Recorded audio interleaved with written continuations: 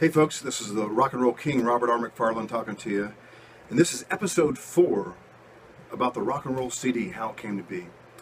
And at this point, I almost forgot, I got to mention this one guy. His name is Dave Bush from Dave Bush Guitar Works. The interesting story, and again, I believe life is about timing. We're on this journey, and it's awesome sometimes how we meet people. And everybody that I've met that's been part of this project with this rock and roll CD has been phenomenal and has worked with me so well. I mean, I couldn't ask for a better group of people. I mean, awesome people, awesome at their craft. The guy that I want to mention here in episode 4 is Dave Bush. The funny story is I went back, I said, well, I knew Jack could not do my CD. I thought about driving to Tennessee. That's like 7.5, 8 hours away. And I just didn't want to take off a couple weeks to work and worry about that. I'm sure we could have got singers and everything down there. But I wanted to try to keep it kind of close. So I was like, I don't know where to go. The funny story is I actually went back to John Schwab's studio to see if I could get some information where Joe Viers was. And I thought about just recording there, even if I couldn't get John Schwab, or Joe Viers, because John Schwab's studios have recorded some great albums there, CDs and everything. So I said, well, let me just go back to John Schwab Studios and I'll work with someone there. And I was actually getting ready to hook up with a producer there, and I got his name and everything like that, and we started talking about gear. And it was funny because J. Thomas Davis has worked on my guitar since I've been 18. I'm 45 now, so he's the only one that I've ever really worked on my guitars. I went to a couple people here and there, a little closer for drive from me, but I always went back to J. Thomas Davis. And he actually quit doing the repairs on guitars. He's just building custom guitars now, and he's a phenomenal craftsman of acoustic guitars. I think he does mandolins also. So I needed somebody to, set my guitar up, do all the work on that. You need to do that yearly, basically. Anyways, the guy at John Schwab Studios gave me this card. I said, okay, I'll check him out. He said he's a great guy. His name is Dave Bush. So I went to Dave's, and I had my rock and roll machine, had my Les Paul here. I said, Dave, I'm in the studio right now. Can you give these a fine tune for me so we can be playing at the best ability? He said, no problem, we'll get it done. He said, hey, where are you recording at? I said, hey, I'm not really sure. I'm kind of leaning towards John Schwab's. I'm still looking around for a couple places. There's a few other places I want to look around before I actually, sit on. He goes, I got this great guy that I know right in Grove City, close to where you live. His name is Joe Viers, Sonic Lounge Studio. I said, well, ain't that a coincidence? I've been looking for this guy for, almost a year now. So I finally found him. I said, well, let me give him a call and we'll see what he does. So, and I told him, I said, I know all about Joe Viers. I've been trying to get him. Nobody tells me where he's at. So, and again, it's just the business world. Understandable. So I hooked up with Dave Bush. He did all the work, all the setups on every instrument that I played on this CD. So he'll get credit on that. So he made these guitars, banjo, mandolin, everything sound phenomenal. So hats off to Dave Bush. Super killer guy. I mean, he's busy, and if I had a session, he'd make sure got it done in time for the session every time he did. So he was a big integral part of this CD.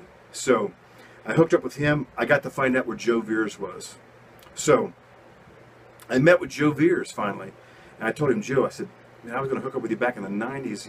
We had this project going together, and they wanted to go with another studio a little cheaper. I told him that's a big mistake, and he said, you don't know how many times I've heard that. People try to get a better deal, but they sometimes get what they pay for. And again, not slighting anybody, but the proof's in the pudding and also in the listing of some of the projects. So I didn't want to release anything if it wasn't 100% of what I could give. And I just knew from his recommendation from so many people, and I talked to him one time in the late 90s, and I wanted to work with him, and it's just been an honor to finally hook up with him. But we hooked up.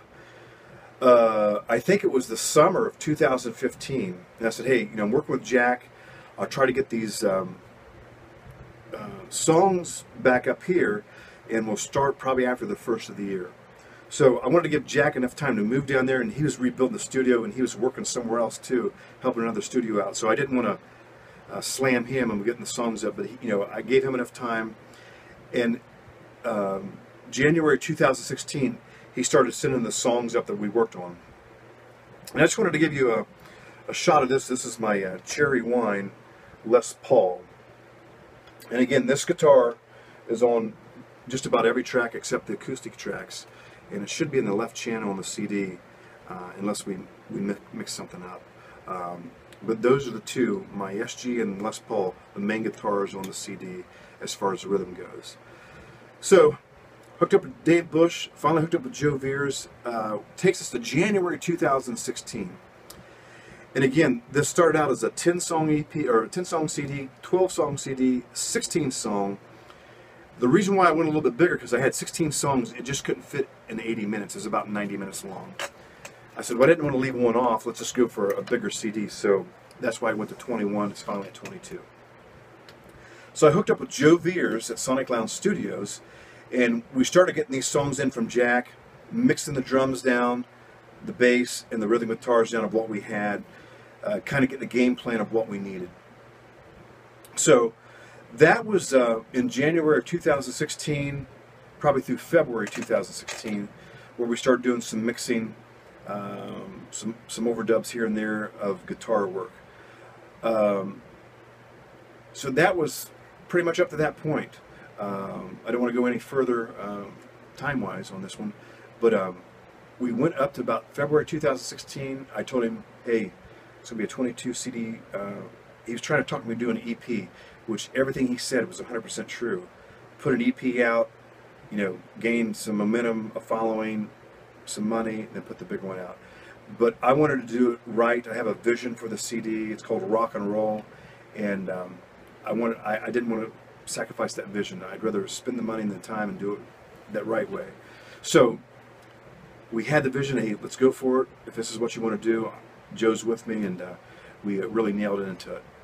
So it was me, Joe, and Mikey from here on out until even to this day. Mikey tries to come every session to try to add his input and help us get a good mix and everything in there. So again, that's episode 4. So we've came a long way. Next episode, we'll go a little deeper. But this is the Rock and Roll King, Robert R. McFarland, talking to you. And until next time, keep rocking in the free world. I believe music's the soundtrack of life. Have some every day. Until next time, folks, keep rocking and rolling.